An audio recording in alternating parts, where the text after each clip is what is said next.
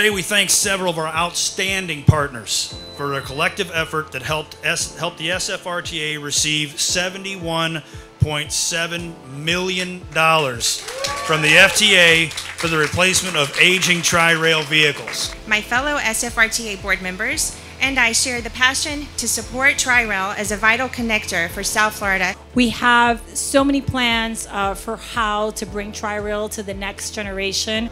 That is not a typo.